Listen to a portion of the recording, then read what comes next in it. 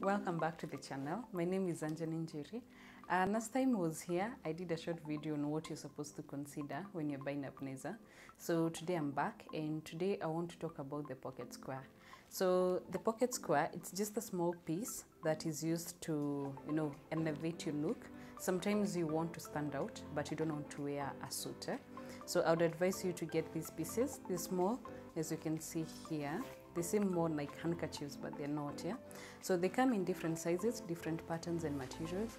And I want to share with you today 4 different ways of folding the pocket square so that you don't have an excuse of saying you do not know how to fold it. So yeah, welcome to the channel. I hope you learned something. Use this white one here to show you how to fold. So you lay it on the whatever platform that you have, then fold it just into a half, then maybe into another square, and then now fold again. Then at this point you have to look at the size of your pocket square, that is the blazer, the pocket I mean, then just adjust and insert, then adjust, then no, just insert. So you have something like this. This is the most common way of wearing a pocket square in the office or for a formal event. Folding it. In this case, I'm going to use this one here.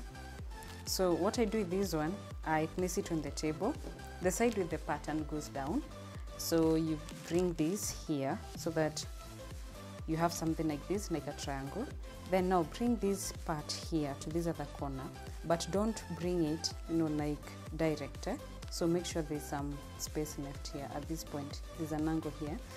Then bring this other part here so that you have something like this. Then now look at the size again of your blazer and adjust and just insert.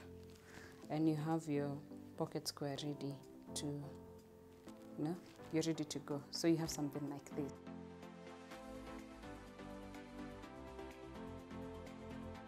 So I go to the third way of folding the pocket square. In this case, it's a very simple way. So again, just place it on whatever place you have then pinch at the center, one hand, form a circle, that is using your index finger and your thumb. Then using the other one, pinch the center and let it pass through the circle that you formed. So you have something like this, yeah? Then at this point, you just twist it once. And here you have 2 options. You either insert it as it is, so you just adjust so that you have something like this. You have that. Or you can also use the same piece, do the same process again, like what I did here. But at this point, you twist and bring this part up, something like that, and insert it as it is. So you have something like that.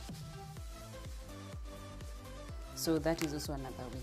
I think I've done 4 different ways. I think they're easy for you to remember. They're easy for you to do in the morning, even when you're leaving, and you have no excuse whatsoever not to get a pocket square for your blazers. Thank